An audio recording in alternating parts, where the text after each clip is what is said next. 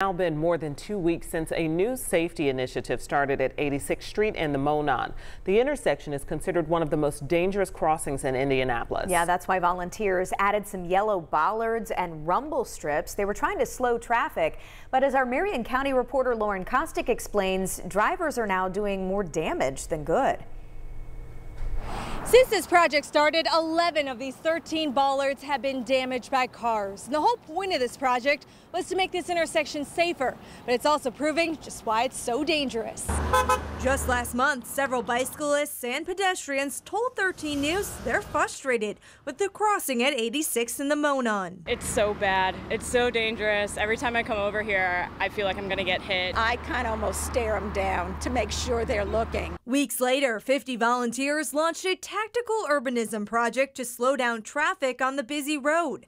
The volunteers bumped out curbs, added rumble strips, and yellow bollards to alert drivers of the changes. Within 2 days of installing the bollards, 5 were already down. Connie Zabo-Schmucker is the advocacy director at Bicycle Garage Indy. She and several other volunteers went back Tuesday to reinstall the bollards, only to find only 2 of the 13 bollards were still standing.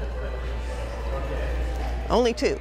One is still missing and another is damaged beyond repair, costing the project about $1,000. So you have to understand that every bollard that's hit, that could have been a person standing there. Also this summer, Indy DPW is applying for a federal grant to add a pedestrian bridge to the crossing.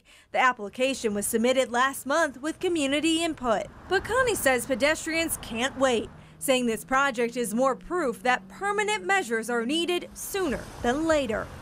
We need to make that intersection as safe as we can right now. And this project will be here all the way to September, with plans to add more to it throughout the months and to also do a study.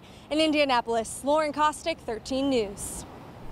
And want to let you know there is also an opportunity next week to get involved in the conversation here. Bicycle Garage Indy is hosting a virtual summit that's happening next Tuesday. And advocates will discuss the next steps to create a safer Indianapolis, as well as efforts to create a Vision Zero policy.